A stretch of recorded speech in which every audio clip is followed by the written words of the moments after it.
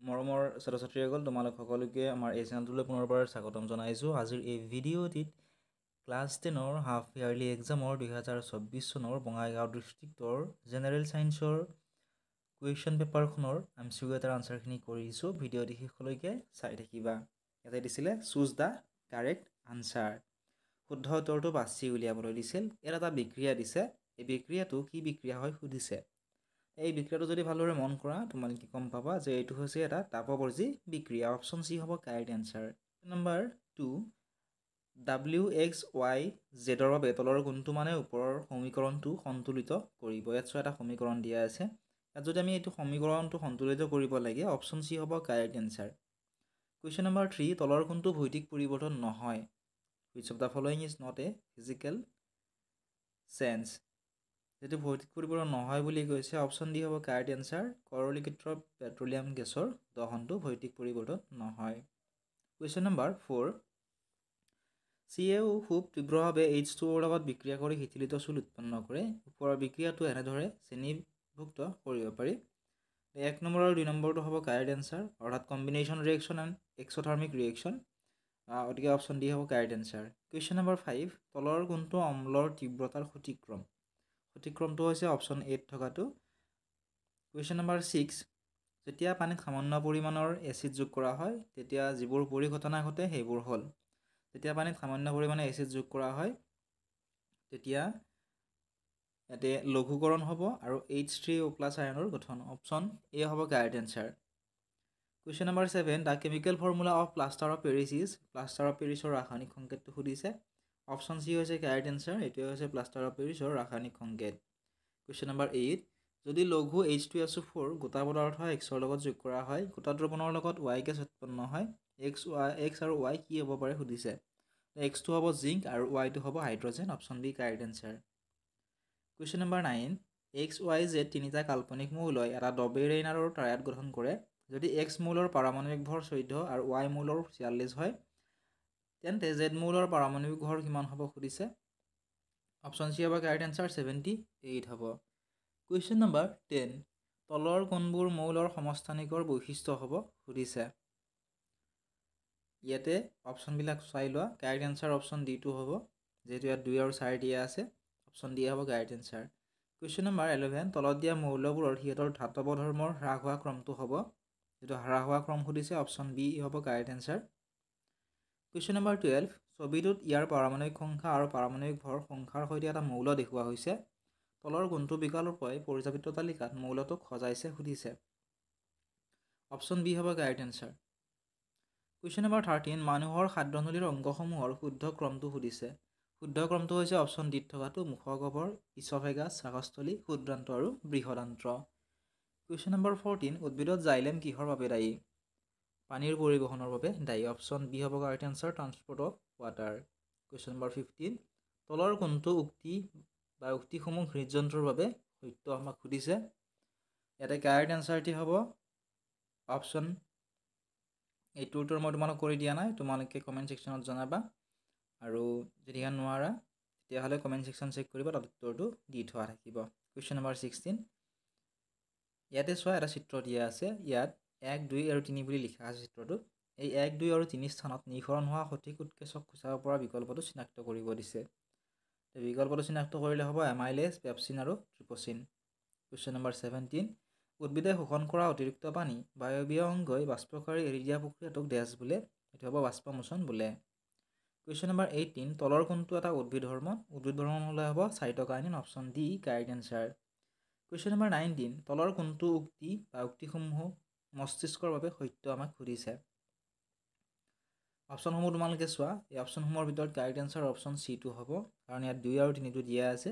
এই দুটা উক্তি মস্তিষ্কৰ বাবে সত্য।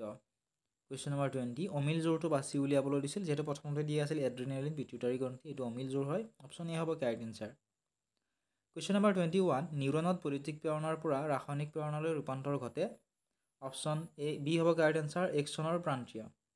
কুৱেশ্যন নম্বৰ 22 যদি ঘূৰণীয়া সেউজীয়া বীজ থকা মটৰ মাহ গছৰ লগত সোতোৰা হালধীয়া বীজ থকা মটৰ মাহ গছৰ লগত সংকৰণ কৰোৱা হয় তেন্তে F1 জনুত পোৱা বীজবোৰ কেনেকুৱা হ'ব সুধিছে। ঘূৰণীয়া আৰু সেউজীয়া হ'ব। Option B correct answer. Question number 23 যদি মানৱ দেহৰ এটা যোজন কোষে পিতৃৰ পৰা X ক্ৰমোজম আহৰণ কৰে তেন্তে অপত্য হ'ব ছোৱালী হ'ব অপশ্যন বি হ'ব কাৰেক্ট এনচাৰ কুৱেশ্যন নম্বৰ 24 জীৱৰ ক্ৰমবিকাশ প্ৰক্ৰিয়াত যি প্ৰক্ৰিয়াৰ দ্বাৰা কোনো এটা প্ৰজাতিৰ জীৱসমূহৰ চাৰিত্ৰিক বৈশিষ্ট্যসমূহৰ বিভিন্ন কাৰকৰ প্ৰভাৱৰ ফলত পৰিৱৰ্তন ঘটি নতুন চাৰিত্ৰিক বৈশিষ্ট্যসম্পন্ন জীৱন উদ্ভৱ হয় সেই প্ৰক্ৰিয়াটোক কি বোলা হয় সুধিছে এইটো হ'ব স্পেচিফিকেশ্যন অৰ্থাৎ প্ৰজাতিকৰণ বোলা হয় কুৱেশ্যন নম্বৰ 25 তলৰ কোনটো বিৱৰ্তনৰ ব্যৱস্থা নহয় সুধিছে অপশ্যন ডি হ'ব কাৰেক্ট এনচাৰ অন্তঃপ্ৰজনন কুৱেশ্যন নম্বৰ 26 অৱতল দাপোনে সৎ ওলোটা আৰু সমান আকাৰৰ প্ৰতিবিম্ব দিয়ে যদি লক্ষ্যবস্তু স্থাপন কৰা হয় যদি লক্ষ্যবস্তুটো আমি চিট স্থাপন কৰোঁ at C option D C হ'ব কাৰেক্ট এনচাৰ কুৱেশ্যন নম্বৰ 27 তলৰ ছবিটোত 1 2 3 আৰু 4 সংখ্যাৰে দেখুওৱা আপতিত কোণ নিৰ্গত কোণ প্ৰতিসৰণ কোণ আৰু পাৰ্শ্বীয় বিচ্যুতিৰ সঠিক ক্ৰমটো আমাক সুধিছে সঠিক ক্ৰমটো হ'লে হ'ব অপশ্যন বি যিহেতু ইয়াত 2 1 4 3 দিয়া আছে এইটো হ'ব কাৰেক্ট এনচাৰ কুৱেশ্যন নম্বৰ 28 তলৰ দেখুওৱা চিত্ৰত এটা উত্তল দাপোনৰ ওপৰত পোহৰ ৰশ্মি সোমাইছে দাপোনৰ পৰা প্ৰতিফলিত হোৱাৰ পিছত ৰশ্মি কোনটো বিন্দুৰ মাজেৰে যাত্ৰা কৰিব সুধিছে দাপোনৰ পৰা প্ৰতিফলিত হোৱাৰ পিছত ৰশ্মি X বিন্দুৰ মাজেৰে যাত্ৰা কৰিব অপশ্যন চি হ'ব কাৰেক্ট এনচাৰ কুৱেশ্যন নম্বৰ 29 চিত্ৰত প্ৰিজমৰ মাজেৰে বগা পোহৰ বিক্ষেপণ দেখুওৱা হৈছে X Y আৰু Z ৰং কি হ'ব আমাক সুধিছে গতিকে X হ'ব বেঙুনীয়া Y হ'ব সেউজীয়া আৰু Z হ'ব ৰঙা option D correct answer question number 30 অসৎ প্ৰতিবিম্বৰ নিম্নলিখিত বৈশিষ্ট্যসমূহ বিবেচনা কৰিব দিছে আৰু কাৰেক্ট অপশ্যন কেইটা অৰ্থাৎ শুদ্ধ ধৰ্মকেইটা আমাক সুধিছে শুদ্ধ ধৰ্মকেইটা হৈছে 1 নম্বৰ 2 নম্বৰ আৰু 3 নম্বৰত থকা গতিকে অপশ্যন চি আমি শুদ্ধ দিব পাৰোঁ কুৱেশ্যন নম্বৰ 31 তলৰ সুতীয়া কোনটো পদাৰ্থ লেন্স তৈয়াৰ কৰিবলৈ ব্যৱহাৰ কৰিব নোৱাৰি লেন্স তৈয়াৰ কৰিবলৈ আমি ক্লে অৰ্থাৎ মৃত্তিকা আমি ব্যৱহাৰ কৰিব নোৱাৰোঁ অপশ্যন চি হ'ব কাৰেক্ট এনচাৰ কুৱেশ্যন নম্বৰ 32 আমি যেতিয়া বাহিৰৰ পৰা আহি এটা আন্ধাৰ কোঠাত সোমাওঁ লগে লগে কোঠাটোৰ ভিতৰৰ বস্তুবোৰ আমাৰ চকুত স্পষ্ট যেন নালাগে ইয়াৰ কাৰণটো কি সুধিছে ইয়াৰ কাৰণটো হৈছে চকুৰ মণিটো নিজকে খাপ খুৱাবলৈ সময় লয় অপশ্যন এ হ'ব কাৰেক্ট এনচাৰ কুৱেশ্যন নম্বৰ 33 মানুহৰ চকুৱে চকুৰ লেন্সৰ ফকাছদৈৰ্ঘ্য সালসলনি কৰি বিভিন্ন দূৰত্বত অৱস্থিত বস্তু লক্ষ্য কৰিব পাৰে ইয়াৰ কাৰণটো কি সুধিছে ইয়াৰ কাৰণটো হৈছে উপযোজন ক্ষমতা option A correct answer question number 34 তৰাৰ ত্ৰিকোণী বায়ুমণ্ডলৰ বাবে হয়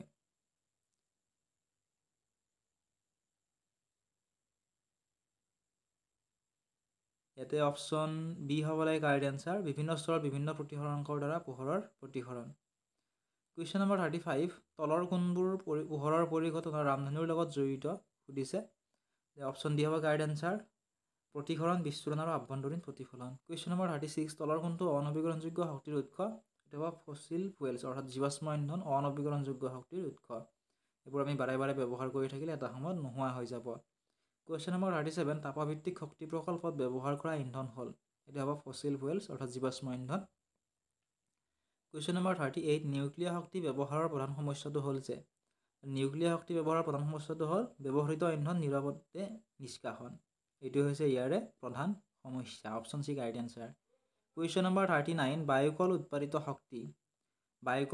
শক্তি বতাহৰ বেগৰ ওপৰত নিৰ্ভৰ কৰে depends on window ভেলিচিটি option D correct answer question number 40 প্ৰতিফলনৰ নিয়মবোৰ ভালদৰে মানি চলে the loss of reflection hold good for option দিছিলে কেৱল সমতল দাপোন কেৱল অৱতল দাপোন কেৱল উত্তল দাপোন আৰু সকলো ধৰণৰ প্ৰতিফলন পৃষ্ঠা ইয়াৰ উত্তৰটো মই তোমালোকক কৈ দিয়া নাই তোমালোকে চাই লোৱা নেক্সট ইয়াতে তলত কেইটামান প্ৰশ্ন দিছে 5টা প্ৰশ্ন আৰু তাতে 2টা বাক্য দিছে উক্তি আৰু কাৰণ শুদ্ধ উত্তৰটো বাছি উলিয়াবলৈ দিছে আৰু এইকেইটা আমাক বিকল্প দিছে অৰ্থাৎ এই 5টা প্ৰশ্নৰ এ নম্বৰটো হ'ব শুদ্ধ নে বি নম্বৰটো শুদ্ধ হ'ব নে চি শুদ্ধ হ'ব নে ডি শুদ্ধ হ'ব সুধিছে যদি আমি 41টো পঢ়ি চাওঁ তেতিয়াহ'লে ইয়াৰ এ নম্বৰটো হ'ব কাৰেক্ট এনচাৰ অৰ্থাৎ এই নম্বৰত কি আছে উক্তি আৰু কাৰণ উভয়ে সত্য কাৰণ চোৱা প্ৰশ্নটোত কি দি আছে উক্তি আৰু কাৰণ দুটাই দিয়া আছে গতিকে এই নম্বৰত এই 41 নম্বৰটোৰ উক্তি আৰু কাৰণ উভয়ে সত্য কাৰণ